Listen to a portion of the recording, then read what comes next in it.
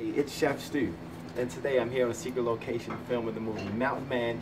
I'm here with one of the lead actors, Dan, and I'm giving him a quick demonstration on how to make a breakfast burrito, so when he goes back home, he'll know how to do it himself.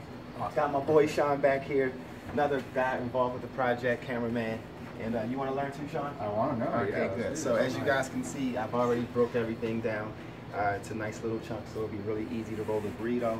Some scrambled eggs, some red onions, some orange pepper. This is some tri-tip, some potatoes, fresh parsley and cilantro mixed together, 3 blend cheese, and fresh tomato. All right, so first things first, I would just sprinkle a little egg. Yeah, I'm part Mexican. Don't you guys worry about it, okay? We got my boy Kurt back there. Chef Kurt's been How you doing? Morning. We would tell him where we at, but what, Kurt? We're at a secret movie location. Unfortunately, we can't tell you where it's at, or we'd have to kill you. We're like, give you a spank. Thank you, little bottom. How you doing this morning, brother? Oh man, look at that. Okay, so then we just come over, put it about halfway, all right, and then you fold it over, and then you just roll it this way, and then you kind of just bring it back a little bit. Tuck it in, and then lay it on the crease side, so that when we go to cook them off, Kurt will put them on the oven, you just sear them with the flat side down. Oh. So let's just do another one real quick.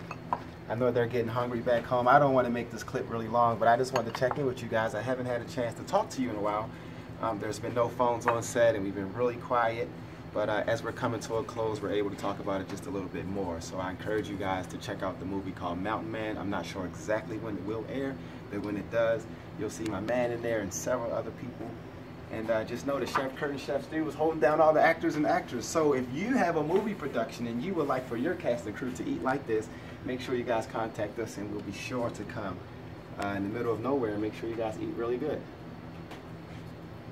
And that's it. Here goes another one just for the road. Tuck it, kind of fold it over, and then just tuck it and go. Leave it crease. I do, but it's making me hungry. Exactly. I'm ready to eat it now.